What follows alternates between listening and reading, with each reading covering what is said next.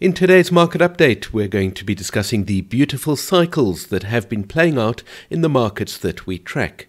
It has been 3 weeks since my previous market update. I travelled to London last week, and so apologies for the voice. I came back, of course, with a cold. But in the 3 weeks since our previous market update, which was recorded on this day over here on the 9th of September, the cycles have been behaving extremely well and have been playing out according to Hurst's principles as he discovered 50 years ago. So here is the S&P 500, this is SPX data, and in our previous market update we were discussing the fact that the 40-day cycle trough was due to form. It turns out, of course, that 40-day cycle trough occurred on the Friday before I recorded the previous market update video. Here is the stack of diamonds representing the position of the 40-day cycle trough. Why do I call this a beautiful cycle? For various reasons. First of all, we are seeing a very good M shape playing out over here. We have seen the first 3 legs of this M shape. The market might push a little bit higher, but of course the next leg that we are looking for is going to be the 4th leg of the M shape, where price moves down into this 80-day cycle trough, which, as you can see, is due in about the middle of October. That is one reason why this is, in my opinion, a beautiful cycle. Another reason is because the average number of days for a 40-day cycle discovered by Hurst 50 years ago is 34 days. This 40-day cycle trough occurred at 32 days. 34 days was, of course, on the Sunday, and so we have an exactly average length for that 40-day cycle. Because of the principle of variation, we know that these wavelengths are constantly varying, but when the markets are beating with an exactly average wavelength, that gives us greater confidence in the cycle analysis. When discussing the S&P 500 in the previous market update video, I displayed various FLDs, and I pointed out that if you didn't want to wait until price crossed up above the 40-day or the 20-day FLD, we could look at the shorter FLDs, and here again you see a perfect progression of price crossing through this series of FLDs, from the 5-day to the 10-day to the 20-day and finally the 40-day FLD, thereby confirming that the 40-day cycle trough had formed. Looking at the interactions between price and the 20-day FLD, which is the FLD that we focus on mostly in these market updates because of the time frame that we are generally speaking about, we can identify the interactions. And in fact, I can give you a glimpse of the new feature that is coming to Sentient Trader, which is the automatic identification of these interactions. This is, of course, with the 20-day cycle FLD. We have the A, then B, C category interactions, the D category interaction as price comes down into the 40-day cycle trough, the E category interaction, and the next interaction that we are expecting is an F category interaction as price comes down into the 80-day cycle trough. So we are looking out for that. Notice this percentage figure over here, 83%. That means that the reliability of the identification of this sequence of interactions is sitting at 83%. That is another reason why this is a beautiful cycle. Finally, I displayed the composite model line, a very useful tool for visualizing the implications of the cycle analysis. And here you can see price has been tracking that composite model line really quite accurately. The next thing we are expecting, of course, is the move down into the 80-day cycle trough. Looking at the Nasdaq, we have exactly the same situation. You can see that the 40-week cycle trough, of course, formed at the beginning of August. I have influenced this analysis to position that 40-week cycle trough there. That is what that pin symbol means. But here is the 40-day cycle trough that formed, that was discussed in the previous market update video, recorded over here on the 9th of September. Again, we can look at our FLDs. There is the 20-day cycle FLD with the interactions identified and labeled by Sentient Trader. You will notice that the accuracy of those interactions is sitting at only 63.9%. That's this figure over here. That is lower than the S&P 500. As I pointed out in the previous market update video, we had a greater divergence in terms of the price interaction surrounding this 20-day cycle trough, where we basically didn't see any interaction at all. As a matter of interest, we can also identify the interactions between price and the 40-day cycle FLD. This also has a lower rating. because as you can see here is the A category interaction, which did not quite reach its target. But most importantly, here is the B category interaction and then the C category interaction.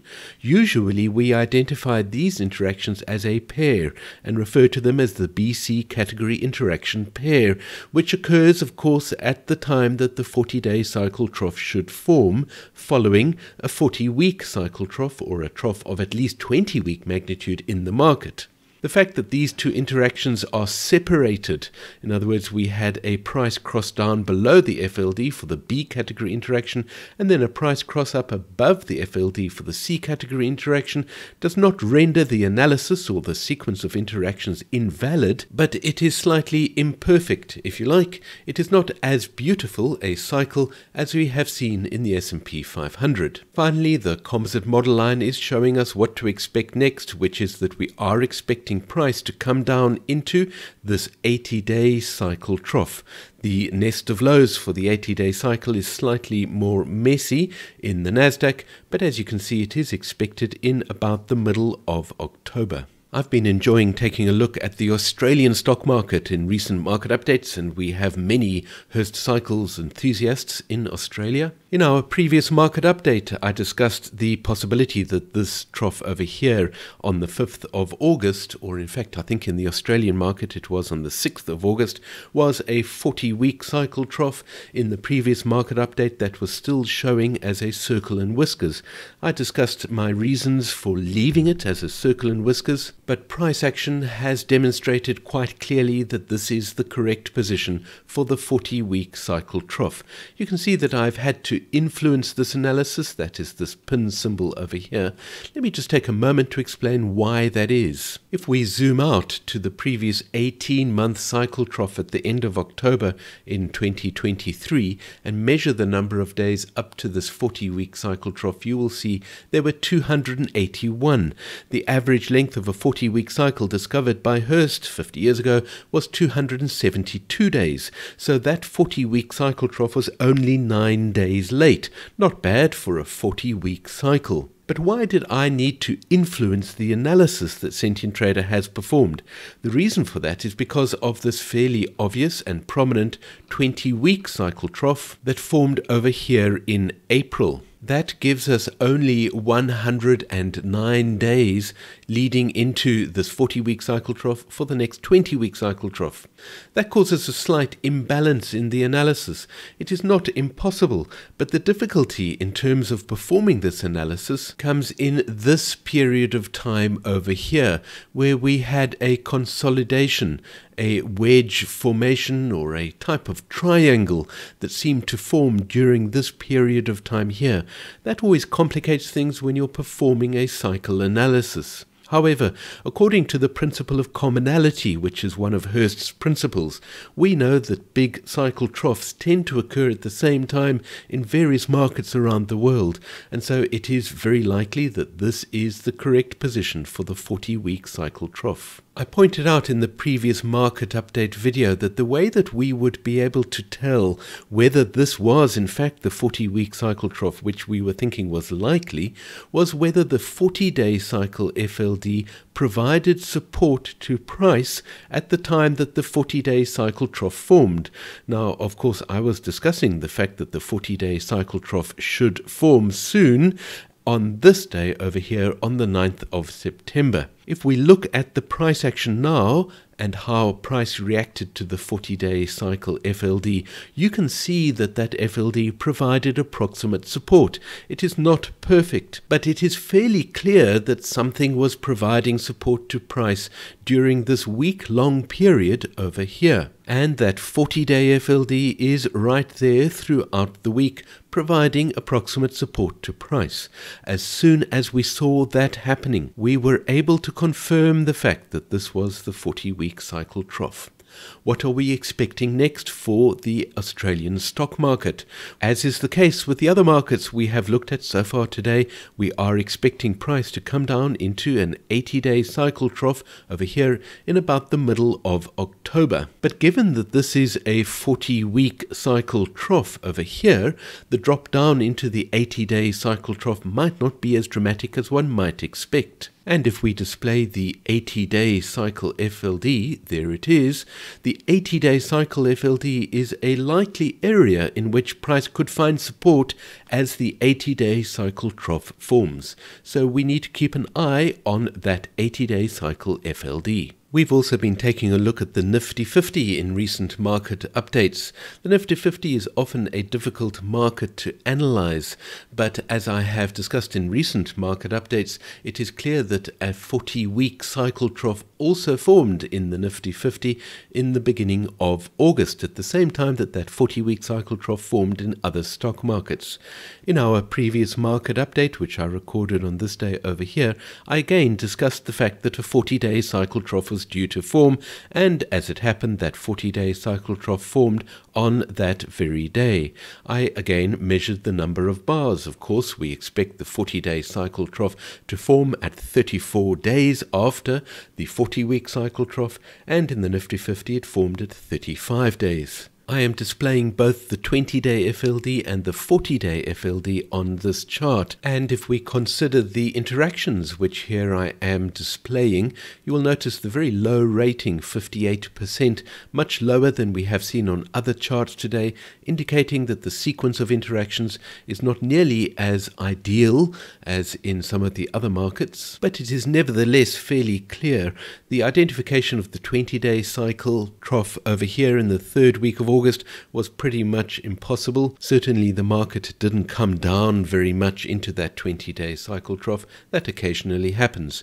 And here our D category interaction, where price crossed below the 20-day FLD on its way down to the 40-day cycle trough, clearly failed to reach its target, which would have been down at about this level over here. When a price move fails to reach its target, it does not indicate a failure of the underlying system. It instead indicates underlying bullishness, or sometimes bearishness, but in this case bullishness in the market, indicating that the market was more bullish than might have been expected in an entirely balanced market. Of course, we would expect bullishness because of the fact that this was a 40-week cycle trough, and following a 40-week cycle trough, the move down into the first 40-day cycle trough might not be as dramatic as in other situations, moving down into the same magnitude cycle trough. What are we expecting here?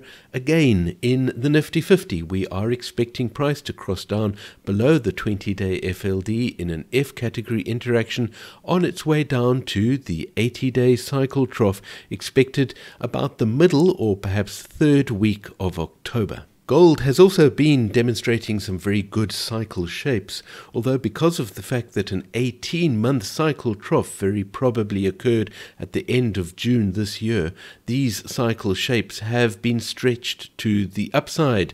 They have been very bullish cycle shapes, but nevertheless good, clean cycles. In our previous market update, which I recorded on the 9th of September over here, I pointed out the fact that an 80-day cycle trough was due in the markets. As it turned out, that 80-day cycle trough had occurred just a few days earlier over here. You can see the stack of diamonds representing the 80-day cycle trough over there on the 4th of September. And so what are we expecting next for gold? If we zoom in, the next thing that is expected to happen in gold is a 40-day cycle trough. Expected over here, you can see round about the 8th of October. 34 days is, of course, the average length of a 40-day cycle, and that brings us to exactly the 8th of October. Under normal balanced market conditions, we would expect price to cross down below the 20-day FLD on its way down to the 40-day cycle trough. However, this has not been a balanced market, as I've just pointed out. This has been a very bullish market because of that 18-month cycle trough, and there is no sign yet that the bull is beginning to wane. And so price might not even cross down below the 20-day FLD strongly. We need to be on the lookout for this 40-day cycle trough expected early next week. Bitcoin has also been behaving with a perfect Hurst cycles rhythm. In the previous market update, which I recorded, of course, on the 9th of September, that was on this bar over here, I highlighted the nest of lows for the 80-day cycle trough. Here you can see that the 80-day cycle trough has now been confirmed as having formed in the week just before I recorded that market update.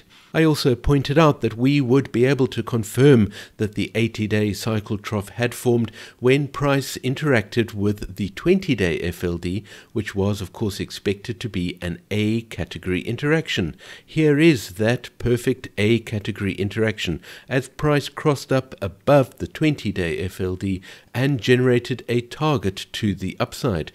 That target, as you can see, has been achieved. We were expecting a 20-day cycle trough to form in Bitcoin. It is very likely that that 20-day cycle trough formed somewhere over here. Let's zoom in and take a closer look. The average length of a 20-day cycle, discovered 50 years ago, is 17 days. That would have positioned this trough over here on the 23rd of September. The cycles have been running ever so slightly long in this analysis, as you can see, and this nest of lows was highlighting this period of time just 2 or 3 days later, about the middle of last week. It is very likely, as I've already mentioned, that that 20-day cycle trough occurred somewhere over here. Notice how usually we would expect the 20-day cycle trough to be a time at which price finds support at the level of the 20-day cycle FLD. There is the level of that FLD, and as you can see, price found support quite a distance above that FLD. Again, that is an indication of bullishness in this market, and so Bitcoin is still bullish, considering the magnitude of this cycle trough that formed at the beginning of September and the trough that formed 80 days before that, which we have tagged as a fairly large cycle trough of potentially up to 18-month magnitude. I won't repeat the discussion around shifting that bigger magnitude cycle trough over here, but we need to bear in mind that it is possible that this trough that formed here is of greater than 80-day magnitude. Certainly this bullish gap between the FLD and the 20-day cycle trough in price indicates that the bullishness is certainly strong in this market. What we are expecting next, of course, is for price to cross down below the 20-day FLD in a D category interaction to bring us down into the 40-day cycle trough, which is also expected in about the middle of October. I do hope you found this market update useful and interesting. If you have any questions, please put them in the comments below the video or join us on our Hurst Cycles Discord server. I look forward to hearing from you.